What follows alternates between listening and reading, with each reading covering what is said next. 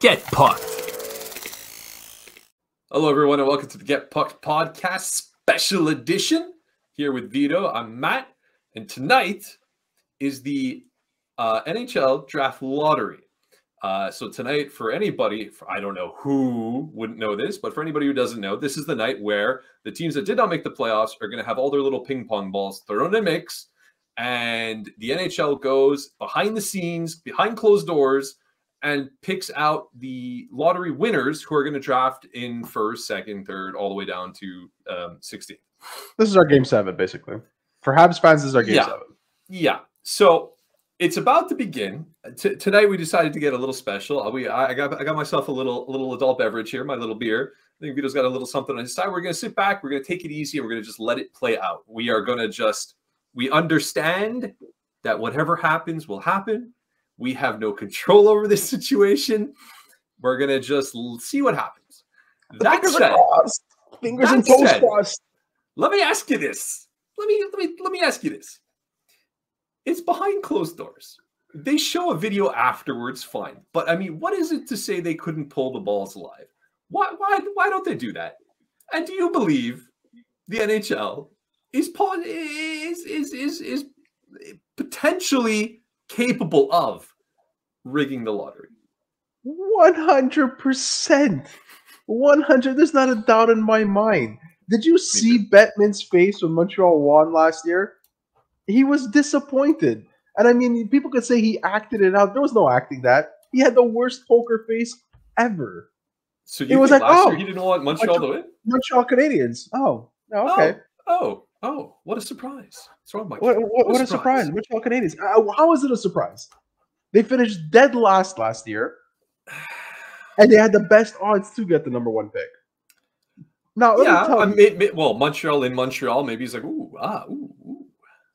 One of those. I don't know. I think his acting was suspect also. I'm going to be real with you. It's been way too convenient over the years, and the way it's played out for some of the teams to get first overall picks and whatnot. However, some might actually say, okay, what do you say about Edmonton all those years of first-round picks?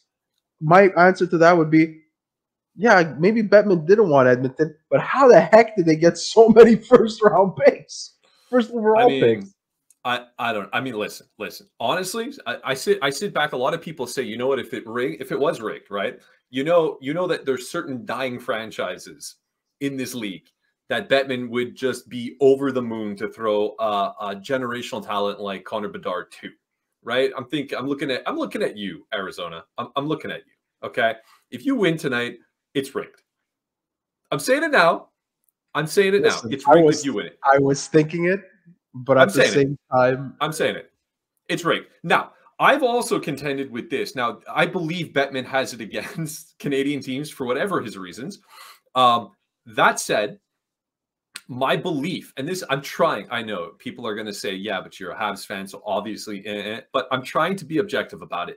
There hasn't been a legitimate superstar, barring Price to the side being a goaltender, superstar on the Montreal Canadiens. It's decades with an S. If this is the most popular, storied franchise in the NHL, if there were ever a moment to give the team that superstar that it has not had for decades, this would be the moment. It would be smart to rig it for the Habs to win it, is what I'm saying. It would be good for the league. It would be good for the league, and it would be good for the Montreal Canadiens because they are one of the biggest revenue generators in the entire NHL. Could you imagine what that would do for the fans, what that would do for the NHL, what that would do for the fan, for hockey in general, to have somebody of Connor Bedard's caliber with the Montreal Canadiens? The spotlight that would be on that kid. It would be, I personally think it's tremendous. I honestly think, and I understand the odds are really not there, and it's just the way it is. It's the way that the system works. It's like the odds state that he should go to Anaheim. And then after Anaheim, it's Columbus, I believe, and then right after Columbus, it's Chicago. So the odds are that it'll be one of those 3 teams. That's how odds are dictated. My Problem with that is if you put him in Anaheim, Anaheim has a fan base. They have a fan base. I'll say that, but they're the West Coast team, and they're probably one of the, I don't know, least popular West Coast teams. They have their own niche market for sure, but I would argue that if you hear the list of West Coast teams, they're towards the bottom. Is kind of what really? Where would you put Anaheim in the popularity of West Coast teams? They've won the Stanley Cup. They've 100 million years ago. They've had superstars through their team and through their rosters over the years. They've actually had very good things. Like, they got a good fan base. If I would put San Jose as a team that in terms of popularity is below them for sure. Yeah, fair. Both of them, I think, are towards the bottom. Listen. My point was, what a shame it would be if you throw a guy like this and you lose him to West Coast hockey. So you got a whole Eastern side that hardly will watch him play. It's like a McDavid thing again. It's just unfortunate. If he falls to Columbus of all places, like, please. But you know what? Out of all the teams that are ahead of Montreal in the rankings right now, I think Anaheim's the only one I would accept. Yeah, Anaheim's I know. I know. In front of Montreal, I know. Now we're gonna probably get some dislikes on this video because of that comment. But no, but listen, it's true. It is what it is. The Chicago tank job that happened this year was so blatant and disgusting that they really shouldn't get a guy like this. Not to mention the fact that they just ended, what was it, 13 straight years of Kane and Taves of being on their team. They've had their superstar. Stay out of here. San Jose, like you say, it's just such a market. And I mean, it's just like, would it be cool for these teams? Listen, wherever he goes, it's going to be exciting. It's going to bring up fans there. People are going to get interested in their teams. And that's the point. Right? We're coming out saying it would be great for hockey that Montreal gets a player like this, right? We're saying this. We're Habs fans and whatnot. But, yeah, we're saying this. Yeah, but when you think of what Gary Bettman's trying to do across the league and across the NHL, right back to my thing. It's going to be rigged. If things are rigged, if we're being one of those conspiracy theorist type of people for the NHL, then what better place to drop Connor Bedard than any one of the teams not named Chicago? It's just, I mean, I don't know, man. I sit back, if I'm an NHL executive there and I'm sitting there and this is rigged, and it's probably not, and we're just messing around, but you never know.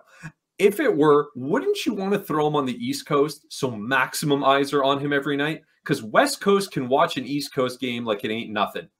East Coast watching West Coast games is challenging for a lot of people. A lot of people can't be staying up past 10, 11 o'clock at night to watch a game until 12 or what have you. So you limit the exposure of such great talent. So for the sake of the game, it would be better to have him on an East Coast team. Now, if I stick with that logic, that means Anaheim loses and San Jose is out of the picture. So now we fall down to, do you stick him in Ohio? Do you stick him in Chicago? Do you stick him in the mecca of hockey in Montreal? Or do you stick him in, I'm already forgetting the other one there. That's East Coast. Is it Detroit? Who's six now? It's late, guys. It's late. It is Detroit. It is Detroit. Okay. So I'm not crazy. Detroit also, you know what? Detroit wouldn't, I mean, I would be kind of pissed because it's not that far removed from their mini dynasty that they had in Detroit. With the Fedorovs and everything. It's not, wow, we were way off. I don't know why we thought it was Detroit. It's Arizona. Oh, that's why, because they're completely out of my mind. No, but they and you know what? The West Coast anyways. I'm going to do a one-click sim right now. Do it because it's starting. It's starting right now. And I hate to say it. I'd love to be able to share my screen, but Montreal won on this one-click sim. Hey, man, I hope so. It's crazier things have happened. Crazier things have happened. I would love to be able to show this as proof. And another thing, I mean, this is just like information that came across that I read. I think actually, in fact, this little bit of information you might have told me a day ago, because a lot of people were like, well, they just got the first overall last year. So if they did get the first overall this year, they can't get it again for 5 years. That is actually incorrect. And even if that were correct, who cares? Who cares? Right. But it isn't, because last year, they legitimately won Retain it. their And yeah, they retain their spot. And so the rule is if you jump and get first and you get that again, you can't have it for 5 years.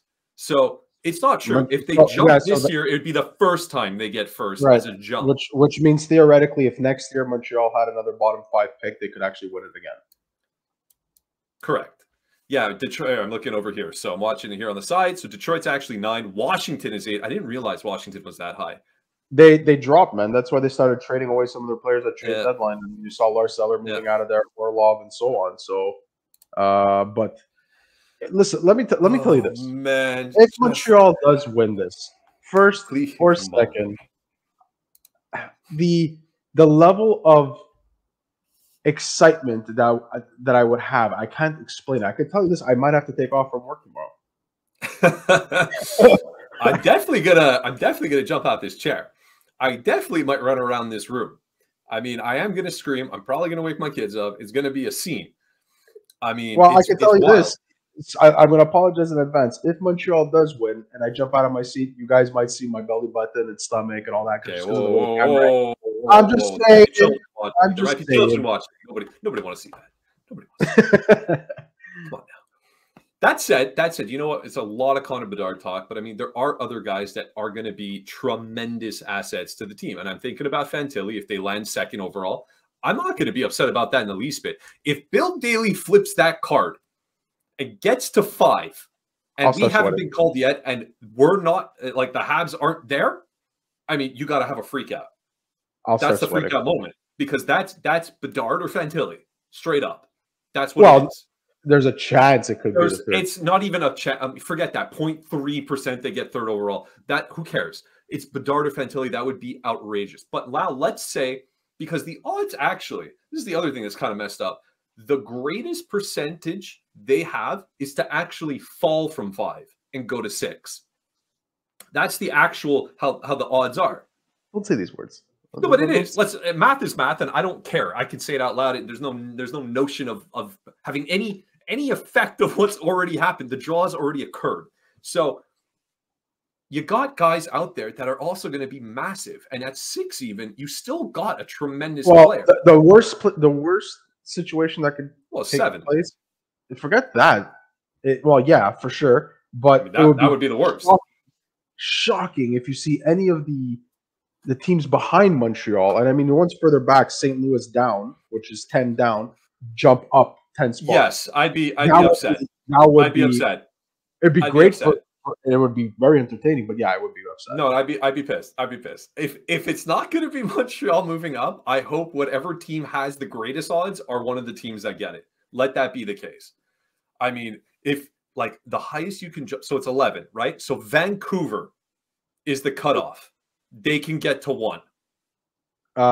No, it's 10 spots. Yeah, it's 10 spots. They're in 11th. Oh, okay, yeah, right. Yeah. So Anaheim, Columbus, Chicago, San Jose, Montreal are your top 5. Then anything after Montreal, it's Arizona, Philly, Washington, Detroit, St. Louis, Vancouver. Any of those guys behind Montreal can make the jump. And I mean, you want to lose it if that happens. Oh my God. Oh, it's happening. It's getting so. The worst part is if a team in the 12 to 16 range wins the first drawing, the first pick will remain with the Anaheim Ducks.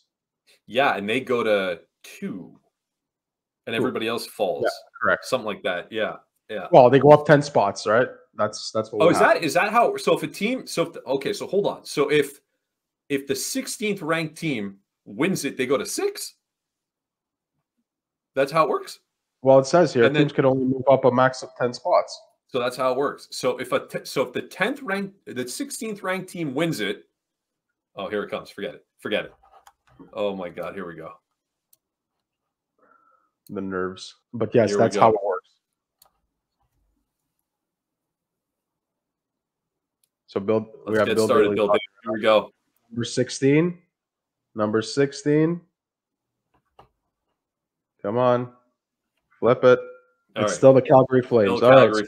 Calgary stays at 16. Yeah. We're going on to 15 now. Be Nashville. We want to see Nashville, everybody. Be Nashville at 15. Come on.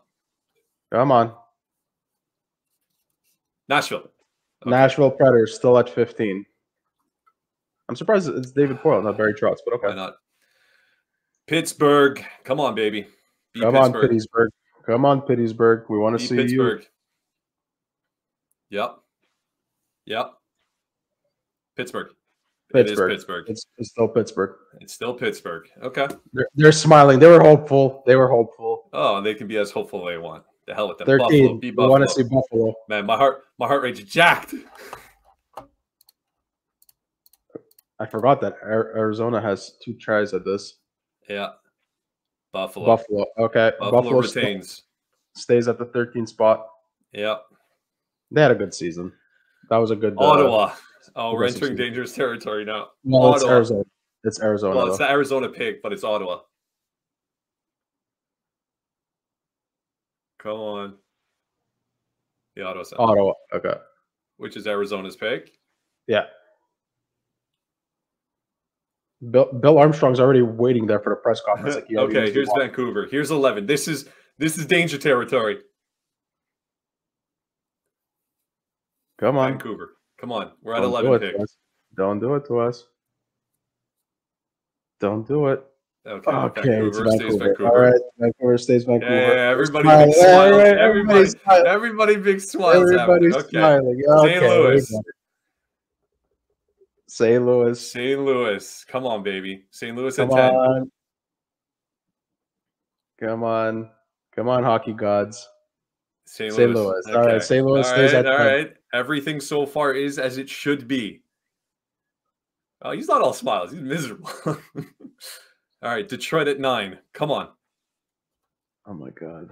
Come on, Detroit. Detroit at 9. Detroit at 9. Okay. Detroit at 9. Okay. Oh my God. Oh, my heart's pounding. So, Washington at 8. Come on, Washington at 8. Show Washington. The Capitals. Okay. Capitals I don't know 8. why. He stuttered. He stuttered a minute. I didn't see it. Here we go. Philly at 7. Come on, baby. Be Philly at 7. Be Philly at 7. The Flyers. Okay. 6. This is where it's at. This is where it's at. This is it. We didn't drop to 7. Okay, come on, baby. Show Arizona. Please don't let them get top 2. And don't drop Montreal. Yes. Arizona. Okay. Okay, Montreal, lowest is 5. Hockey gods, come on. We don't want to see Habs. Don't see Habs.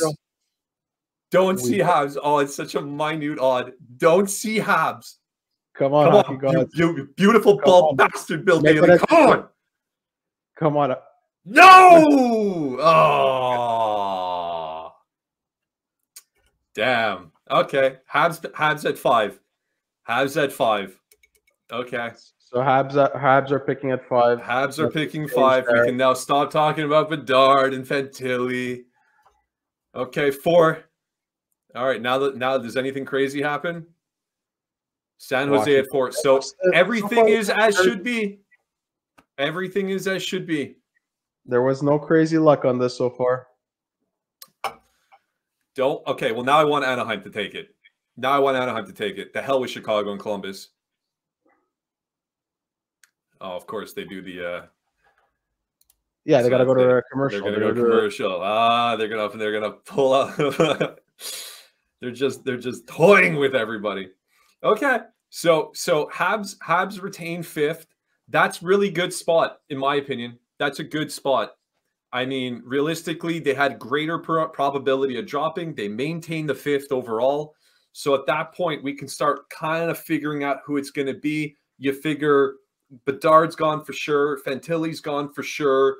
I mean, Leo Carlson, I'll leave Michkov to the side for a second, but Carlson is likely there. Is 3 guys that are for sure gone. Now you got 2 more, and then you got a lot of decent people right after. You got Michkov, who I also think is going to go before 5, personally. You got Will Smith, Zach Benson, rather. Our boy in Europe, what's his name? Dvorsky. So Dvorsky, I mean, one of these guys is a Hab. One of those guys is a Hab. That's how this works. Well, and there's an outside chance for David Reinbacher. That I'd be surprised. I'm gonna be real with you. I know a lot of people have mentioned it, but I'd be surprised. I'm not gonna lie. I'm happy Montreal got a top 5 pick, and while I didn't know that it was very unlikely that they were gonna move up, I'm a little upset. I was I'm a little upset. I was very, very hopeful that we would be cheering, saying that we're getting that pick. Listen, at the end of the day, the odds are always against you from getting the first overall pick. I mean, no matter what, even if you have the top pick like Montreal did last year, the odds were that they should fall. So when you get it, like they just did last year, when you compound and add an additional year that they get it back to back, those are incredibly low odds, like incredibly low. So was I holding hope? Yeah, it would have been cool. It would have been cool. But so far, this thing ran as expected. Every team so far is as they placed. And you can't really get too upset about a situation like that. That is what it is. Montreal finished far better than the bottom 3 teams. So, well, and you know what? It's now I'm very curious for the remaining teams because I don't want to see Chicago. Yeah, just let it be Anaheim and we move on. And it's upsetting. And I'm sorry for hockey fans in the East Coast. We'll hear about the exploits of Connor Bedard throughout his career more so than ever seeing them. But c'est la vie. What are you going to do? And you know what, Blackhawks fans, if you do tune in and you catch this, note that it's nothing personal towards the actual Chicago Blackhawks. We know they're great. They're fun to watch. It's just as hockey fans, if I put the Habs aside, I really don't like what Chicago did to try to get Bedard. They blatantly tried to tank the controversy that surrounded them all summer long. So there's probably more that than the tank. The tank job was just like you guys shouldn't get it because of the Evan tank job that you did. But of course, it's all the other crap that went behind the scenes. That's, and there's scandals across the board, and you can point fingers at just about every organization. I'm sure there's things, but Chicago was in the spotlight quite a bit there. And at this point, it'd be cooler to see Bedard with the other young guys that are already on Anaheim to maybe make that team like a real crazy powerhouse in the West. The Zegras and McTavish, that could be cool. That could be the big 3 out there for a while. Here's number 3. Chicago. Come on. Be Chicago. It's going to be Columbus. It's Columbus. Chicago's going to get Bedard or Fantilli. Wow, that sucks. So approximately 3 minutes ago, Weeks said Columbus had dropped the 3rd. Well, we're not watching social media right now. We're watching it as it's live being broadcast to us. Oh my God, just don't let it be Chicago, man.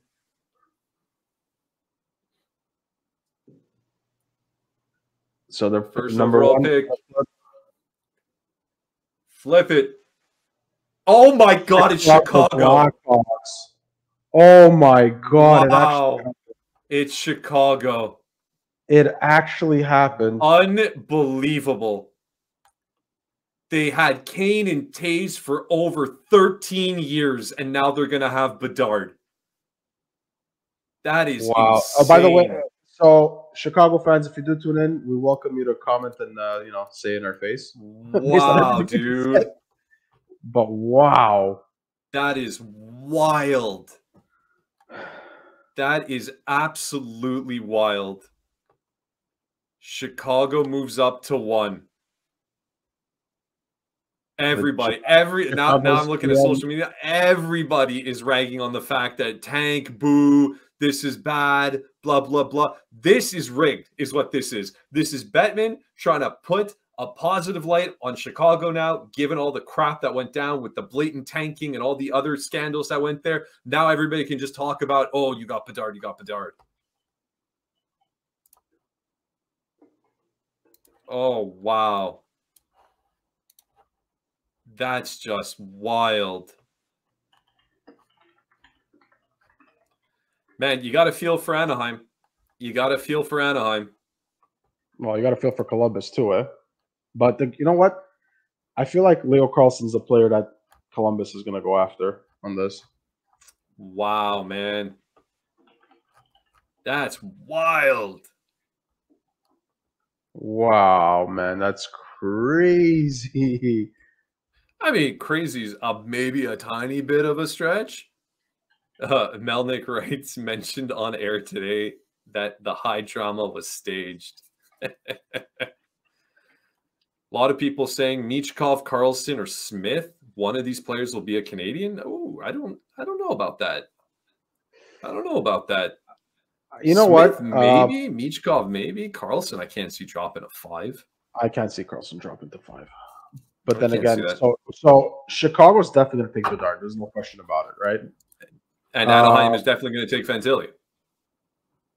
Well, okay, so if you go based on need, you look and you say they got Zegras and they got Mason McTavish as their 1-2 centers.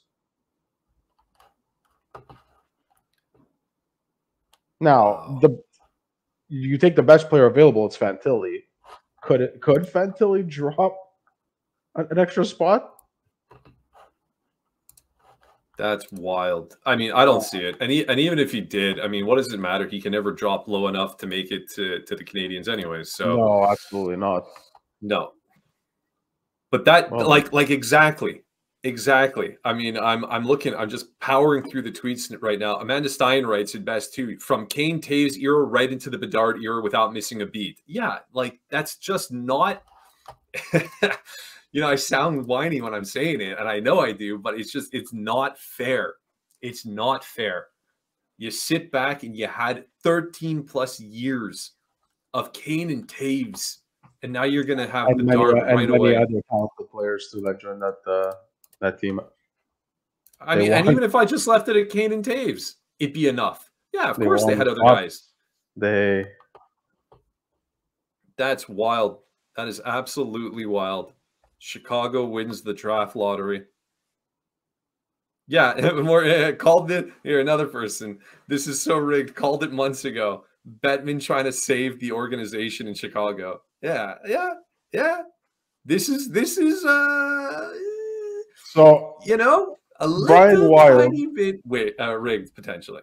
Brian Wild just tweeted, Michkov would likely go to 2 if he were off ice issues free. Michkov will likely be available to Hughes. Will he roll that dice on his arrival time? The club will get a top quality player at 5. Smith, Leonard, Moore, Dvorsky, all in that range. Oh, definitely. And all are excellent.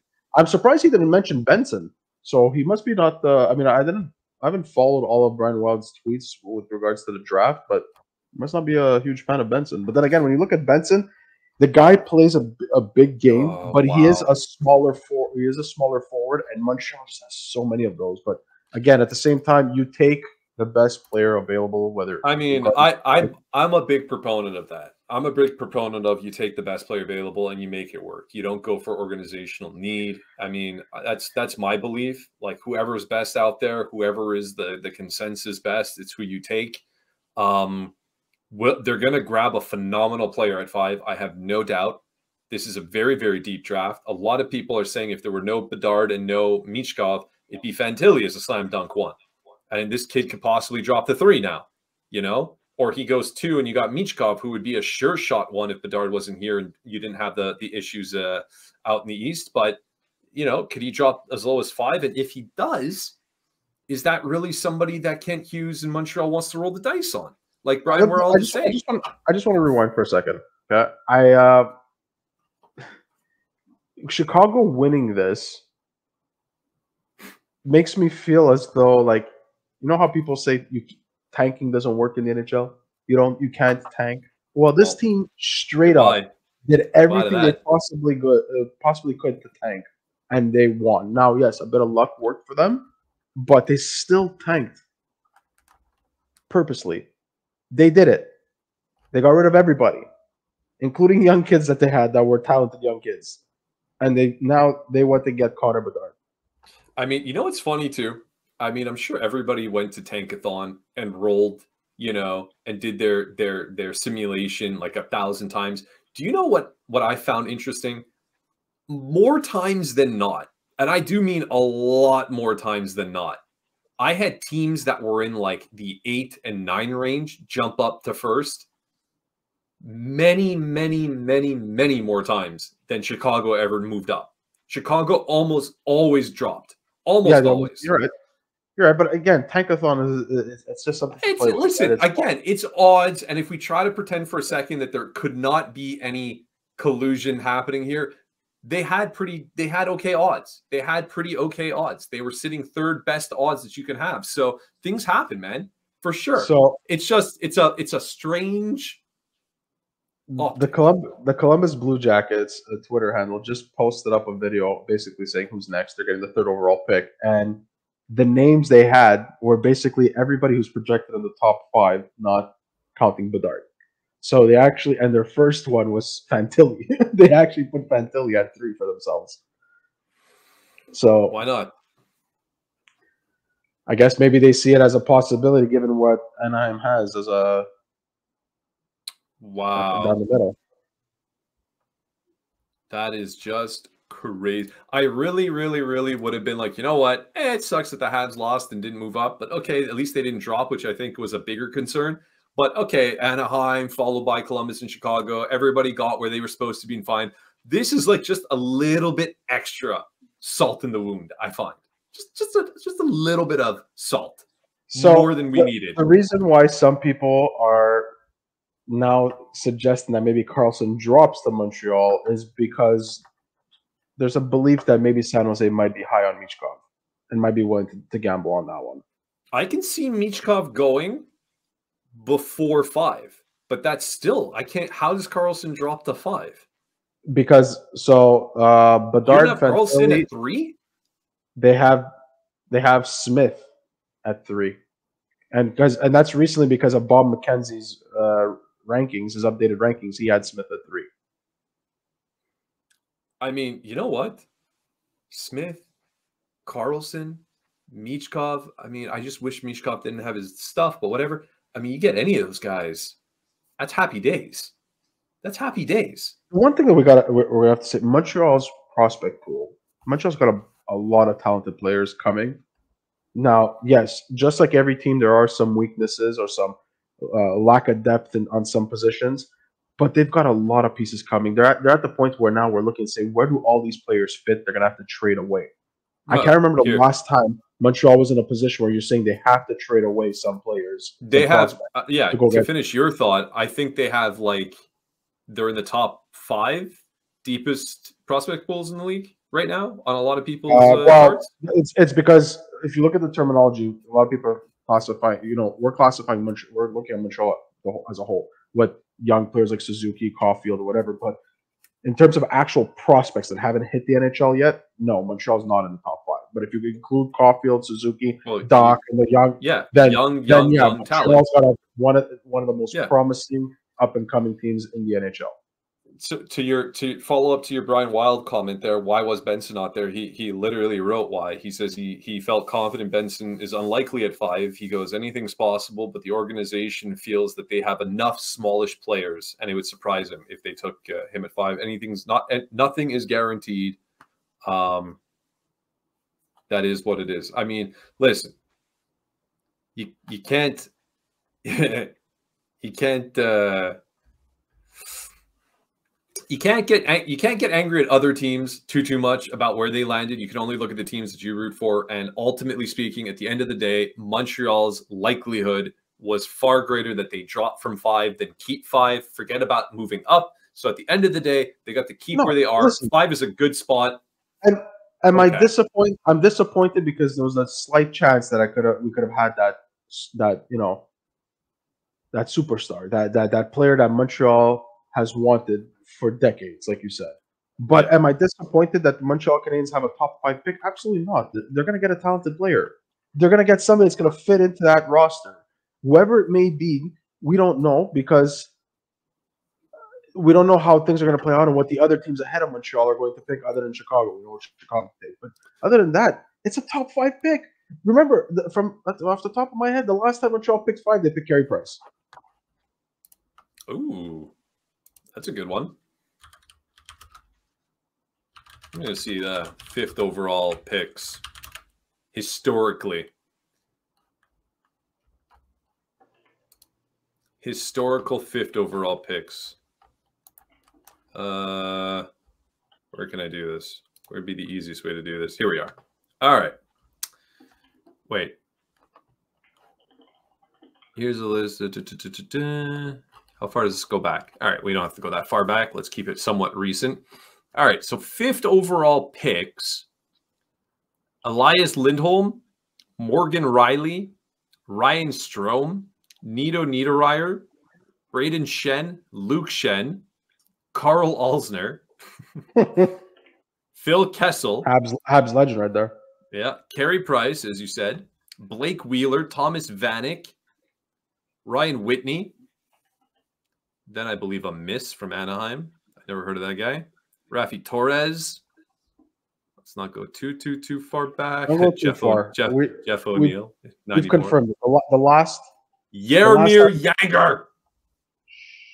The last 5th time overall pick. The last time the Montreal Canadiens picked 5th, they picked Carey Price.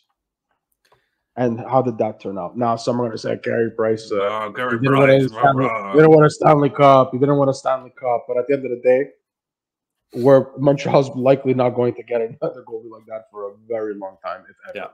Currently trending on Twitter. Bedard rigged NHL. Oh, man. That is wild stuff. That is wild stuff.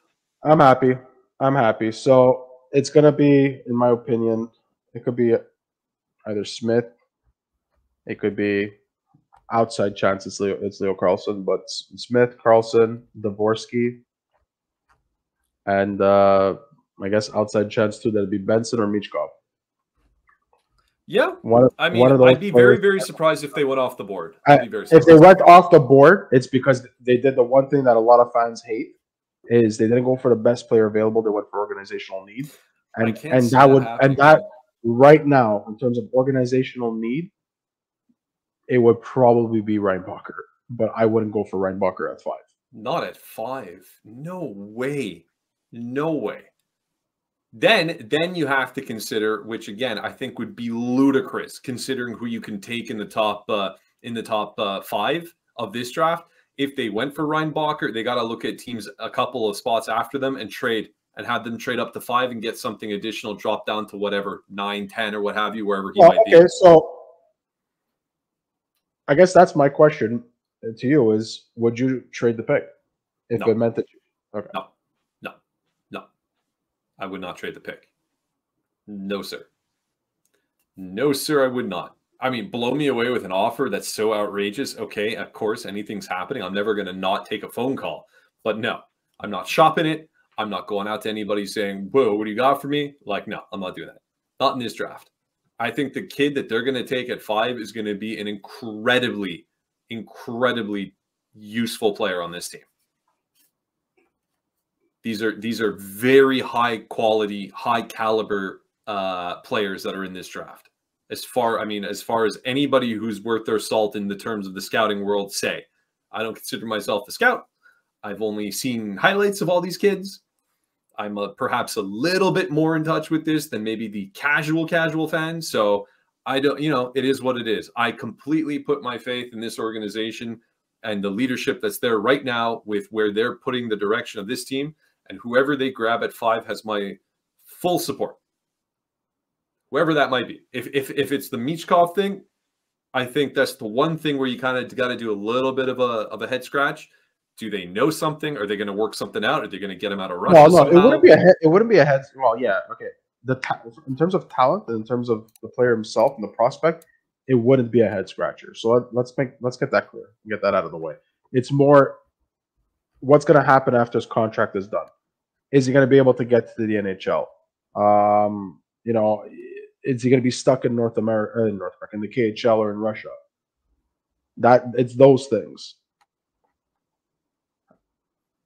Those are the questions. That's what makes it a head scratcher if they go. Well, yeah. I'm not. My camera went nuts again. I'm not suggesting because they shouldn't take him at 5 because his talent's not there. It's entirely his situation is unfortunate. It's entirely predicated on the fact that he has this issue with the political situation that's happening with Russia, and the fact that he has a contract that I think locks him down until he's like 25 or something. Like it's just one of those things. It's just crazy. It is how it is. But look what happened to the last guy that was somewhat similar like that. Kaprizov was, I think, a similar situation. He came very late, and look what he's doing over in Minnesota. So would you mind waiting 3 years to get a Kaprizov? Yeah, I would. You would mind waiting the 3 years?